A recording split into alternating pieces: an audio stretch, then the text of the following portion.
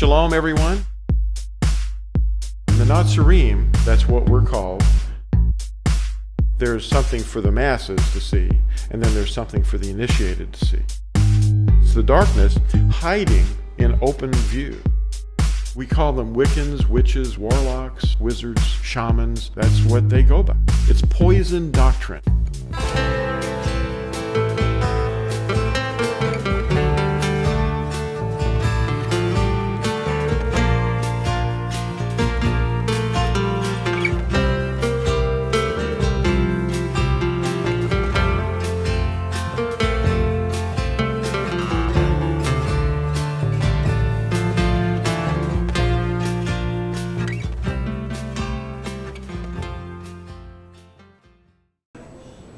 Hello, my name is Lou White, and today we're going to discuss a topic that many of us are going to have to endure that we don't even know about, and that is, it's called white robes. It has not anything to do with wearing literal white robes. The white robes that Yahushua is going to give to his people while they await his return, and then subsequently the armies that are going to come back to the earth wearing these white robes. Anyway, the first screen here is really showing you a nuclear explosion, or this is an atomic explosion, but it's, you know, to signify the preparation for those who are going to go through the great distress, or Jacob's trouble, as sometimes the Christians call it, Yaakov's trouble. Anyway, one of the things that Yael, the prophet, in chapter 2, and quoted it by Kepha in Acts chapter 2, was, "And I shall show wonders in the heaven above and signs in the earth beneath, blood and fire and vapor of smoke." One of the things that Robert Oppenheimer did, who was called the father of the atomic bomb, was he quoted the Bhagavad Gita and said that now I am become death, the destroyer of worlds, when he saw that, you know, this atomic bomb was so potentially damaging. Today's discussion is based upon a text that's in Daniel. In Revelation 7, there's the question, who are these dressed in white robes? And where did they come from? Okay, the white robe people. They're the blood of the dead saints, or dead set apart ones, the Kodashim, are crying out from under the altar, and they're asking Yahuwah, you know, when will the time be that you will avenge our blood? Well, the idea that we're going to have to suffer to the death is not often talked about, but we are going to have to suffer unto the death. And that's something that we're going to have to be aware of during the Great Tribulation. And that's what the white robes are hopefully going to show you, this topic. Now, this is a prayer that Yahuwah's beloved Daud wrote in Psalm 19. "Let the words of my mouth and the meditation of my heart be pleasing before you, O Yahuwah, my rock and my redeemer." And remember, as you study this, our heart is our inner lamp. That's where your treasure is. Your heart will be also, you know.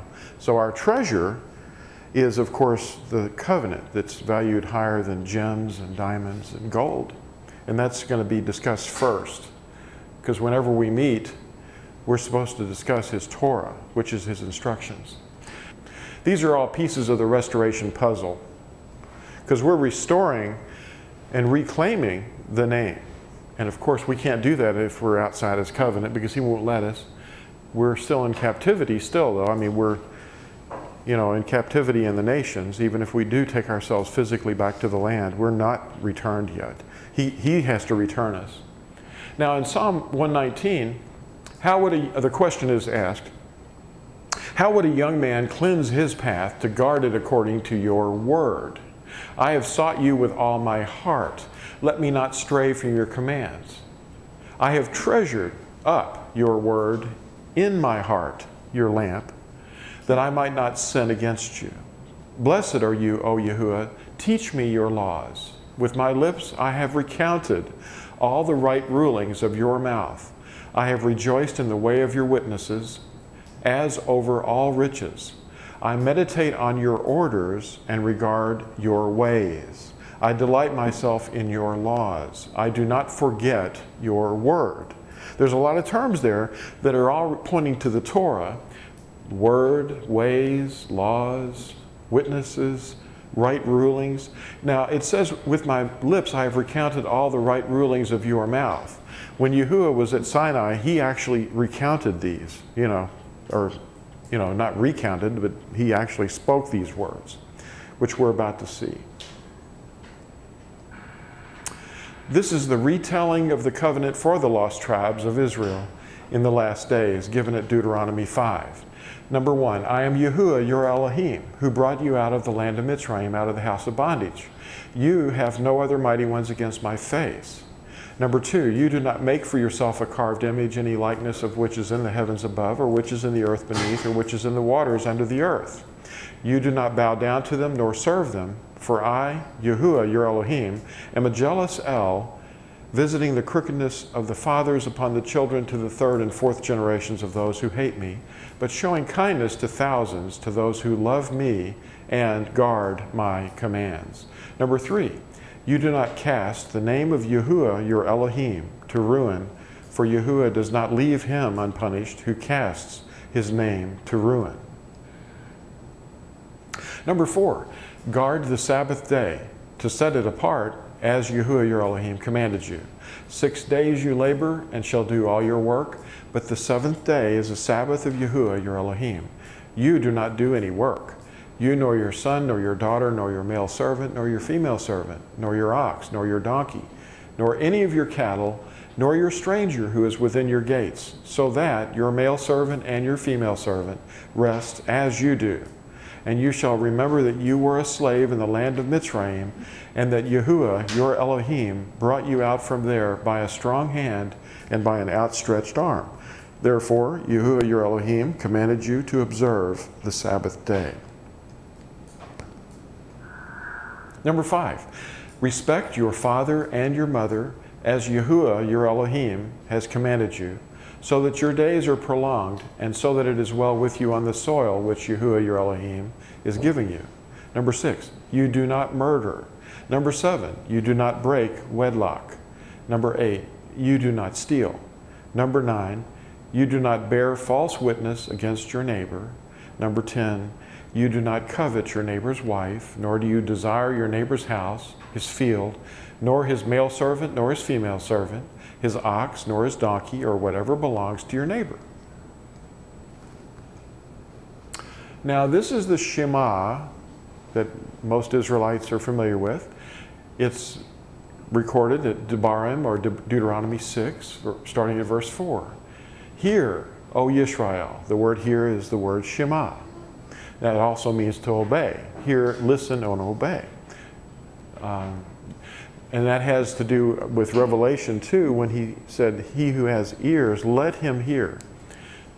Yahuwah, your Elohim, Yahuwah is one. Perfect place for him to tell us if he was 2 or 3. And you shall love Yahuwah, your Elohim, with all your heart and with all your being and with all your might. And these words, which I am commanding you today, shall be in your heart. And you shall impress them upon your children, and shall speak of them when you sit in your house, and when you walk by the way, and when you lie down, and when you rise up, and you shall bind them as a sign on your hand, and they shall be as frontlets between your eyes. And you shall write them on the doorposts of your house, and on your gates. So those commandments that he's referring to were just back there. We just finished reading them. We haven't broken stride at all. So there's no doubt which commandments he's talking about, Now, the first mention in Scripture of white robes is apparently in Mark 16.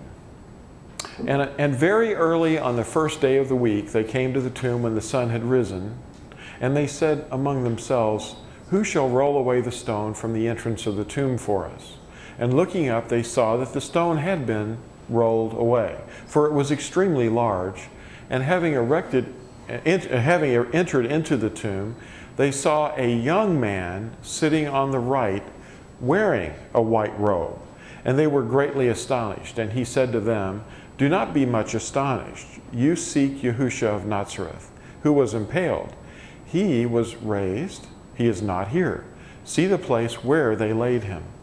And go say to his taught ones and Kepha that he is going before you into Galilee. You shall see him there, as he said to you." And then again in Revelation 3, there's a mention of white robes. "And to the messenger of the assembly in Sardis write, he who has the 7 spirits of Elohim and the 7 stars says this, I know your works, that you have a name, that you are alive, but you are dead.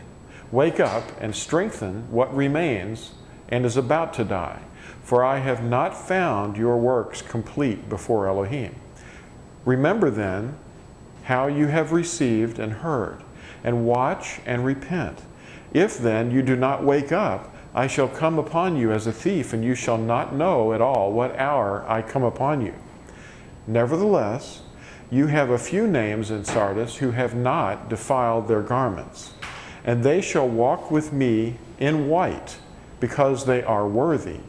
He who overcomes shall be dressed in white robes, and I shall by no means block out his name from the book of life, but I shall confess his name before my Father and before his messengers.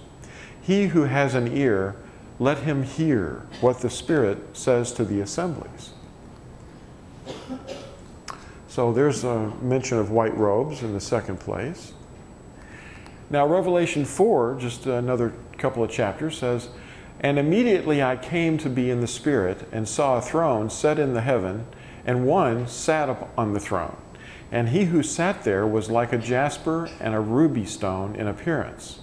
And there was a rainbow around the throne, like an emerald in appearance.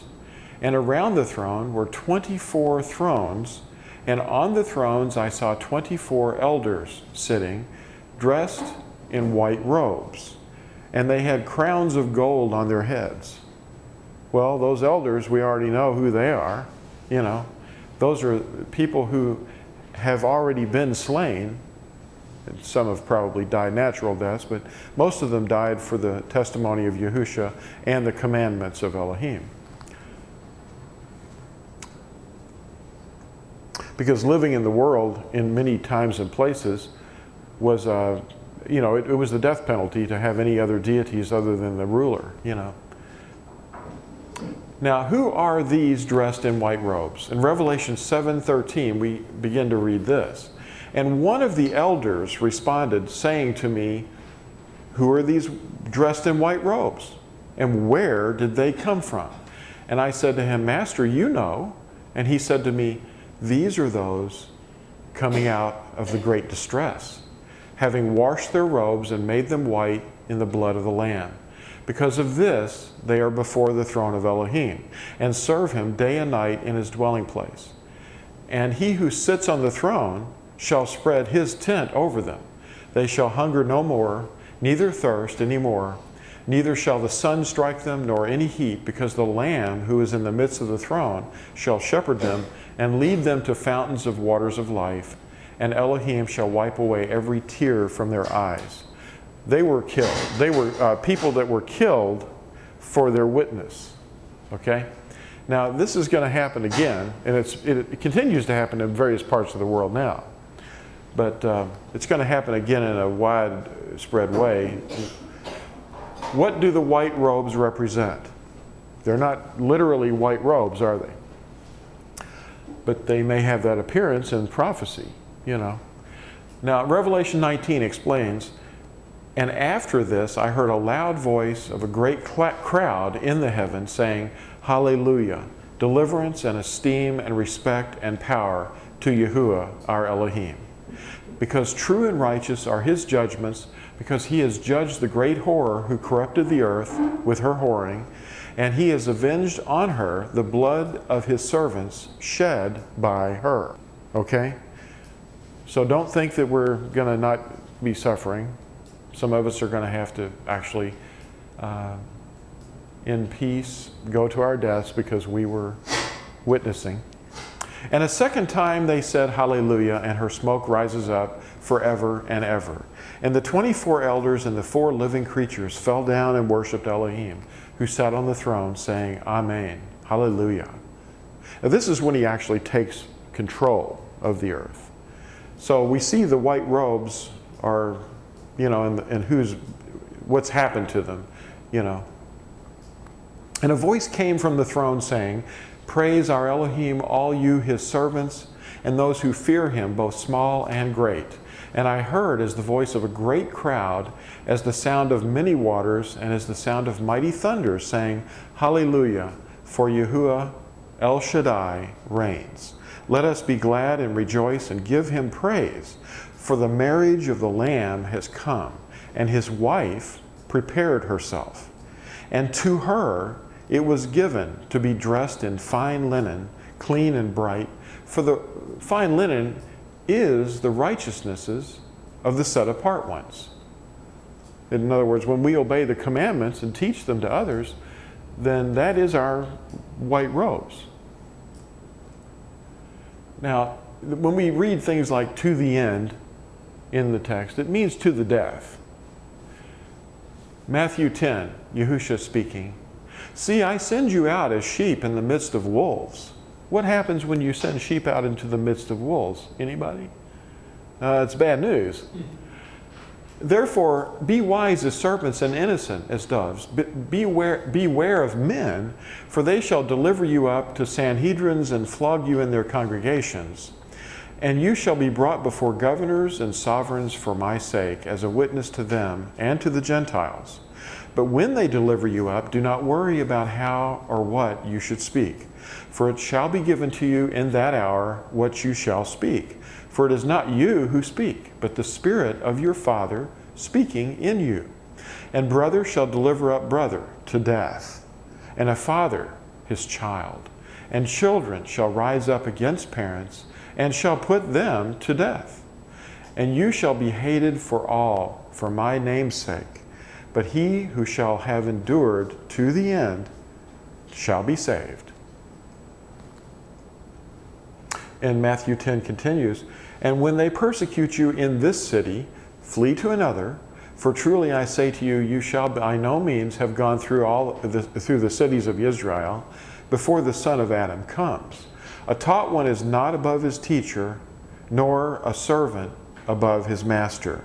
In other words, what he's telling us is, don't think that we're going to be able to escape how they treated him. He's saying that exactly what he received is what we can expect to receive as well. For it is enough for the taught one to become like his teacher and a servant like his master. If they have called the master of the house, a pagan deity's name, how much more those of his household? Therefore, do not fear them. For whatever is covered shall be revealed, and whatever is hidden shall be made known. What I say to you in the dark, speak in the light, and what you hear in the ear, proclaim on the housetops. And do not fear those who kill the body, but are unable to kill the being. That's your other component. No, in other words, even the adversary can't harm you, because he can only kill your body. But rather fear him who is able to destroy both being and body in Gehenna. And are not 2 sparrows sold for a copper coin, and not one of them falls to the ground without your Father. And even the hairs of your head are all numbered. So do not fear, you are worth more than many sparrows. Everyone therefore who shall confess me before men, him I shall also confess before my Father who is in the heavens. But whoever shall deny me before men, him I shall also deny before my Father who is in the heavens. Do not think that I have come to bring peace on earth. I did not come to bring peace, but a sword.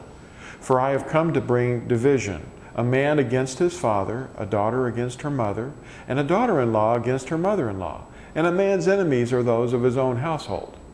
He who loves father or mother more than me is not worthy of me. And he who loves son or daughter more than me is not worthy of me. And he who does not take up his staff and follow after me is not worthy of me. He who has found his life shall lose it, and he that has lost his life for my sake shall find it. He who receives you receives me, and he who receives me receives him who sent me.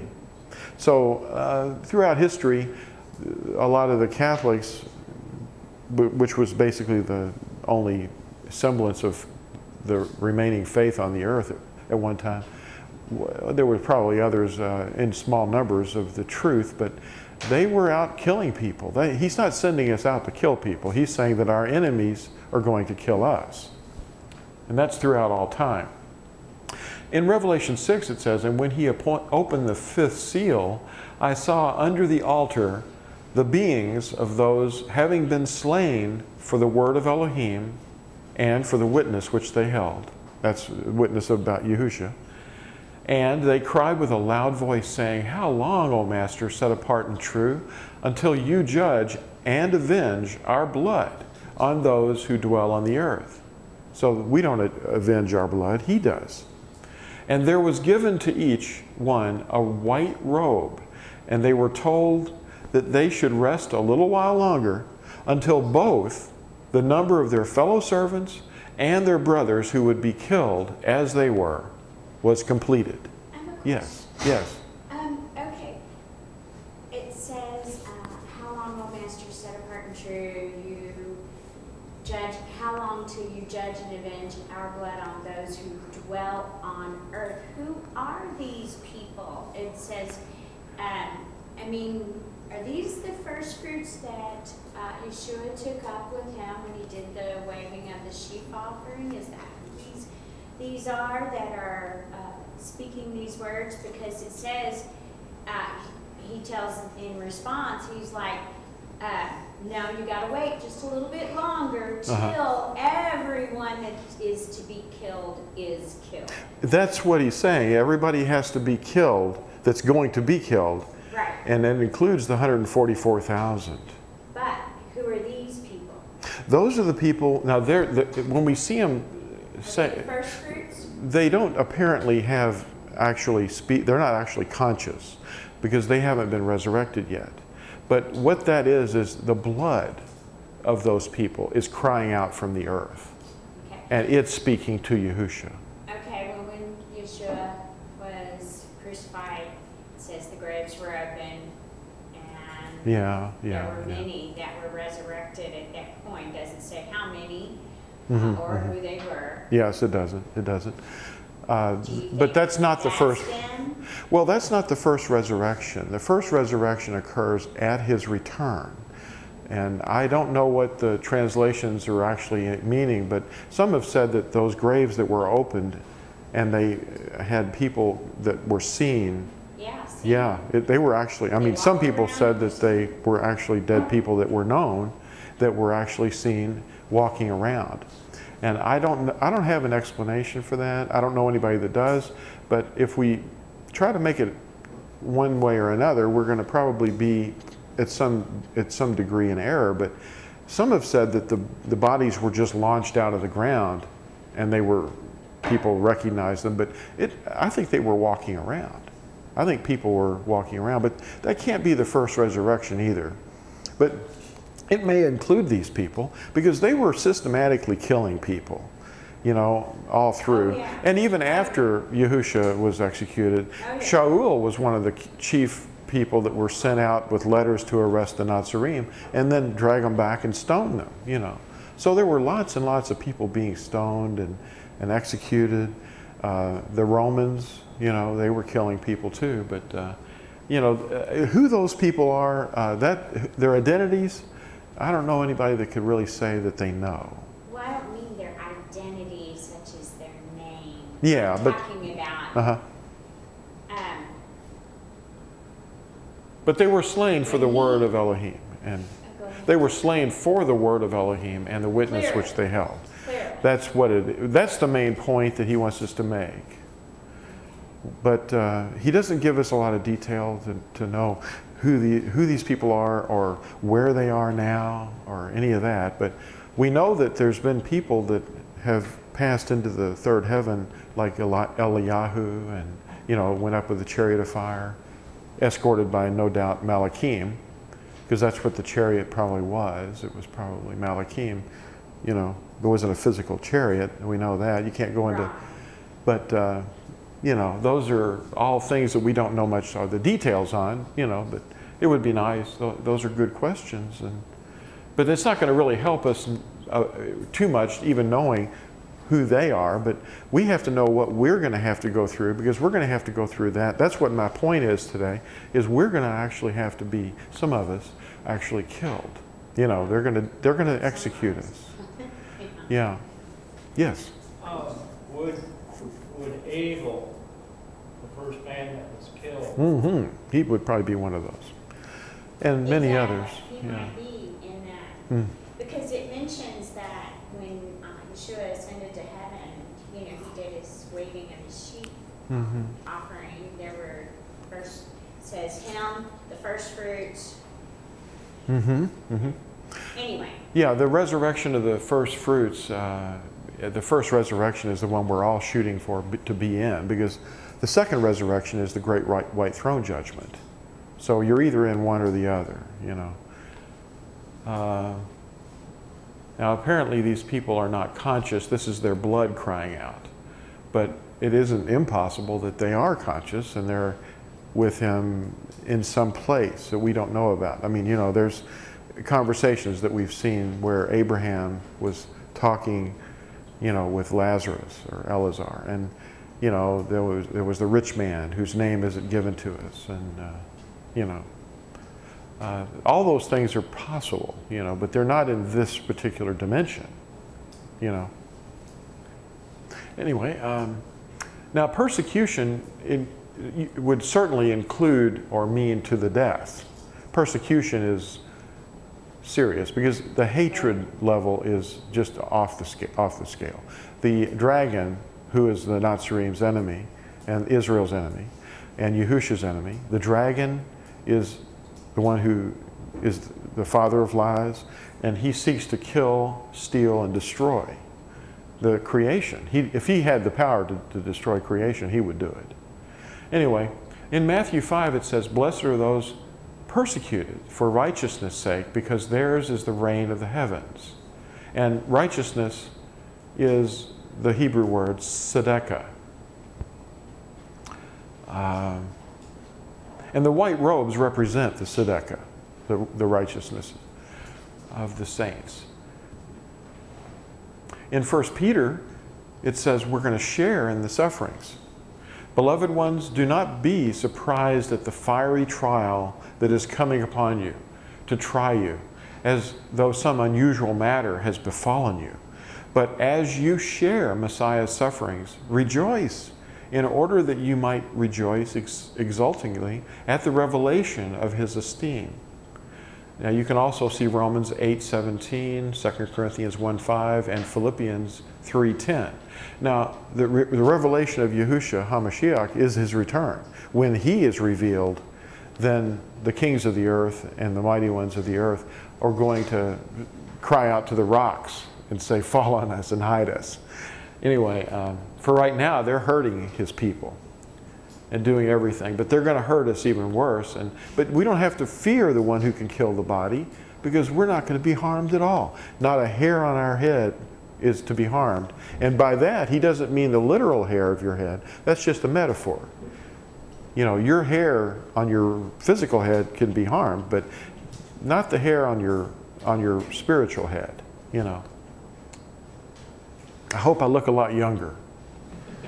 Anyway, Luke 21 begins at verse 5 and says, "And as some were speaking about the set-apart place," that's the temple, "that it was adorned with goodly stones and gifts, he said, These that you see, the days are coming in which not one stone shall be left upon another that should not be thrown down. And they asked him, saying, Teacher, but when shall this be? And what is the sign when this is about to take place? See that you are not led astray, for many shall come in my name, saying, I am, and the time is near. Then do not go after them. But when you hear of fightings and unrests, do not be alarmed, for these have to take place first. But the end is not immediately. Then he said to them, Nation shall rise against nation, and reign against reign, and there shall be great earthquakes in various places, and scarcities of food, and deadly diseases. And there shall be horrors and great signs from heaven. But before all this, shall lay their hands on you and persecute you, delivering you up to the congregations and prisons, and be brought before sovereigns and rulers for my name's sake. And it shall turn out to you for a witness. Therefore resolve in your hearts not to premeditate on what to answer. For I shall give you a mouth and wisdom, which all your adversaries shall not be able to refute or resist. And you shall also be betrayed by parents and brothers and relatives and friends, and some of you shall be put to death. And you shall be hated by all because of my name, but not a hair of your head shall be lost at all. Possess your lives by your endurance. And when you see Jerusalem surrounded by armies, then know that its laying waste is near. And don't take that to just mean one time, like in 70 CE. It means any time, in the future. Then let those in Yehuda flee to the mountains, and let those who are in the midst of her go out, and let not those who are in the fields enter her, because these are days of vengeance, to fill all that have been written. And woe to those who are pregnant and to those who are nursing children in those days. For there shall be great distress in the earth and wrath upon this people. And they shall fall by the edge of the sword and be led away captive into all nations. And Jerusalem shall be trampled underfoot by the Gentiles until the times of the Gentiles are filled. So we know that it has happened once. They've been dragged away and sent into the nations. And they're not to return or certainly go back into the city or the land until he returns them, Many people are thinking, should I move back to Israel? No, you should enjoin to the covenant and wait for his return. And there shall be signs in the sun and the moon and stars, and on the earth anxiety of nations, in bewilderment at the roaring of the sea, and agitation, men fainting from fear, and the expectation of what is coming on the earth. For the powers of the heavens shall be shaken. My first photograph was the powers of the heavens being shaken in one way, the big bomb that we saw going off. And then they shall see the Son of Adam coming in a cloud with power and much esteem. And when these matters begin to take place, look up and lift up your heads, because your redemption draws near. Now, he says, remember the word that I said to you. And he's talking to us. In Yahuchanan or John 15, it says, remember the word that I said to you. A servant is not greater than his master. If they persecuted me, they shall persecute you too. If they have guarded my word, they would guard yours too. But all this they shall do to you because of my name, because they do not know him who sent me. If I had not come and spoken to them, they would have no sin. But now they have no excuse for their sin. He who hates me hates my Father as well. If I did not do among them the works which no one else did, they would have no sin. But now they have both seen and have hated both me and my Father. But that the word might be filled, which was written in their Torah, they hated me without a cause. And when the Helper comes, whom I shall send to you from the Father, the Spirit of the truth, who comes from the Father, he shall bear witness of me. But you also bear witness, because you have been with me from the beginning. In Romans 8, we see that we're going to be suffering with him in his sufferings. The Spirit himself bears witness with our spirit that we are children of Elohim. And if children, also heirs, truly heirs of Elohim, and co-heirs with Messiah, if indeed we suffer with him, in order that we also be exalted together. For I reckon that the sufferings of this present time are not worth comparing with the esteem that is to be revealed in us. For the intense longing of the creation eagerly waits for the revealing of the sons of Elohim. For the creation was subjected to futility, not from choice, but because of him who subjected it, in anticipation that the creation itself also shall be delivered from the bondage to corruption into the esteemed freedom of the children of Elohim. For we know that all the creation groans together and suffers the pains of childbirth together until now. And not only so, but even we ourselves, who have the first fruits of the Spirit, we ourselves also groan within ourselves, eagerly waiting for the adoption, the redemption of our body. For in this expectation we are saved, but expectation that is seen is not expectation. For when anyone sees, does he expect it? And if we expect what we do not see, we eagerly wait for it with endurance. And in the same way, the Spirit does help in our weaknesses. For we do not know what we should pray, but the Spirit Himself pleads our case for us with groanings unutterable. And He who searches the hearts knows what the mind of the Spirit is, because He makes intercession for the set-apart ones according to Elohim. And we know that all matters work together for good to those who love Elohim, to those who are called according to His purpose. Because those whom He knew beforehand, He also ordained beforehand to be conformed to the likeness of His Son, for Him to be the firstborn among many brothers. By whom He ordained beforehand, these He also called, and whom He called, these He also declared right. And whom He declared right, these He also esteemed. What then shall we say to this? If Elohim is for us, who is against us? We walk by faith, not by sight. Truly, He who did not spare His own Son, but delivered Him up on behalf of us all, how shall He not, along with Him, freely give us all else?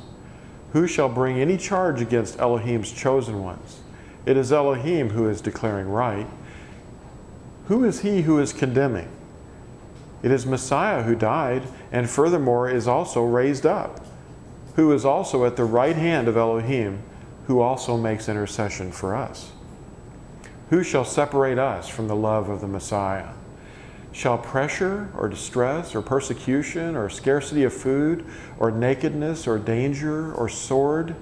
As it has been written, for your sake we are killed all day long. We are reckoned as sheep of slaughter. But in this we are more than overcomers through Him who loved us. For I am persuaded that neither death nor life, nor messengers, nor principalities, nor powers, neither the present nor the future, nor height nor depth, nor any other creature shall be able to separate us from the love of Elohim, which is in Messiah Yahusha, our Master.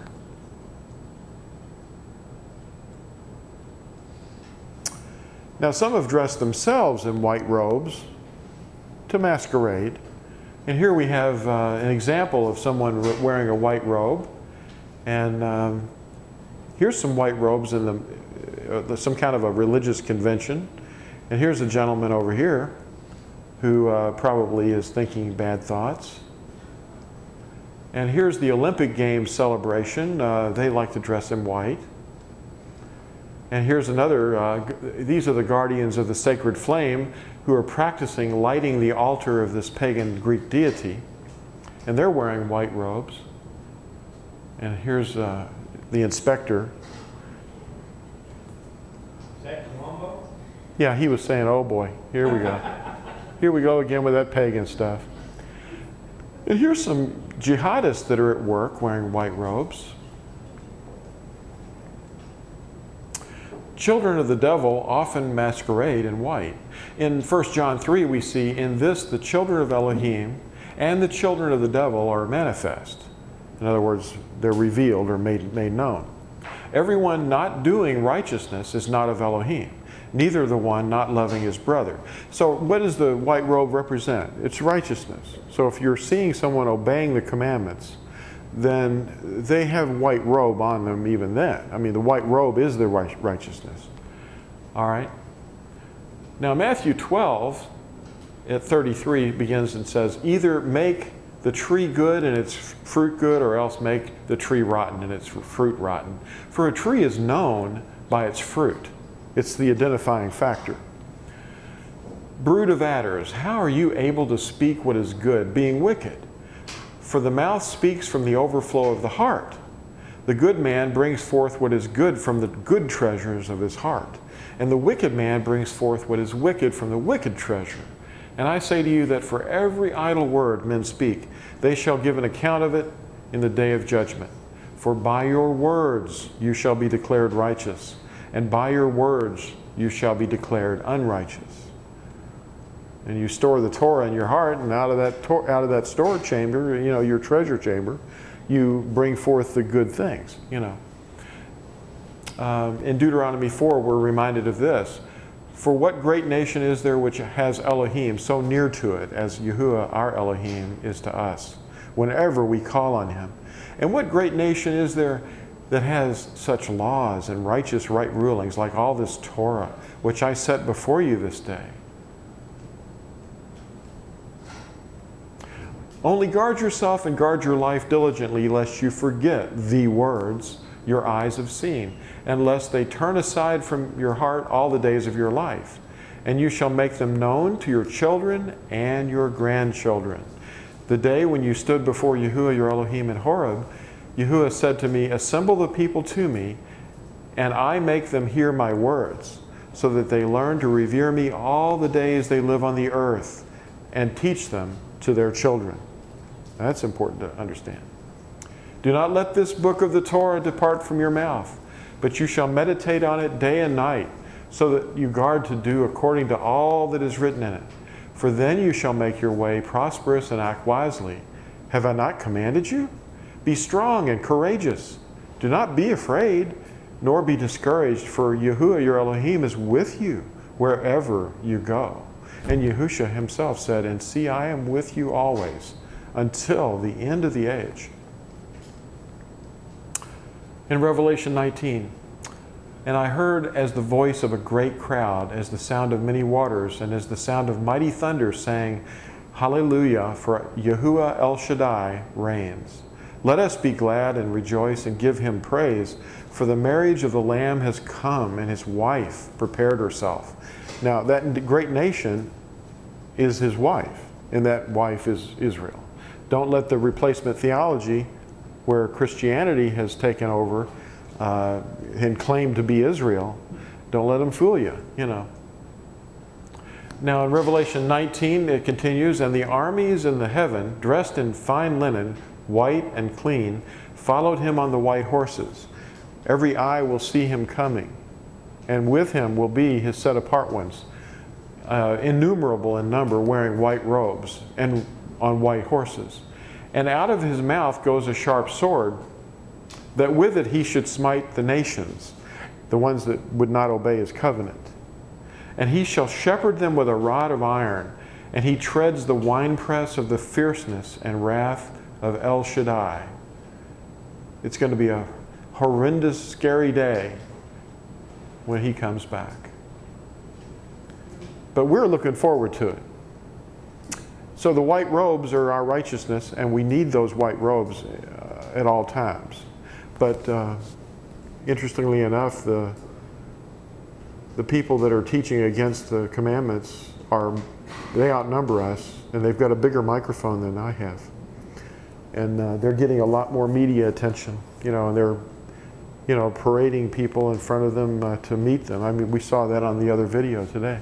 They were all the leaders of the other religious groups were all going to the dragon to honor the power that resided in him.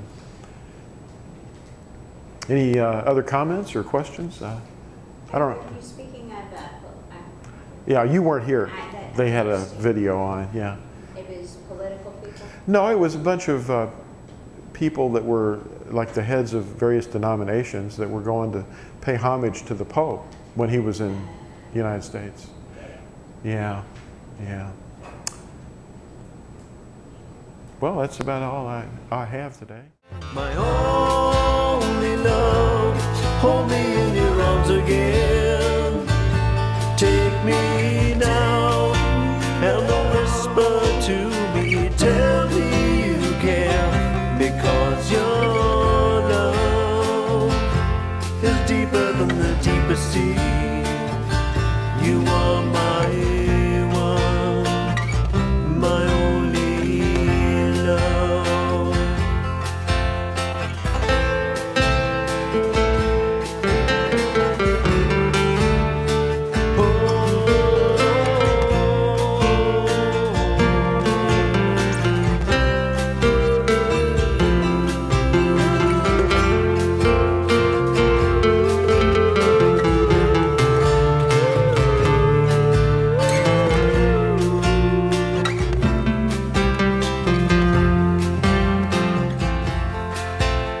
My only love, hold me in your arms again.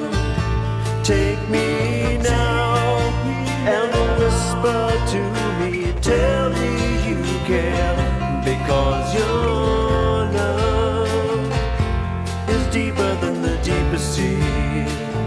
You are my one, my only love. My only love, hold me in your arms again. Take me now and whisper to me, tell me you care, because your love is deeper than the deepest sea.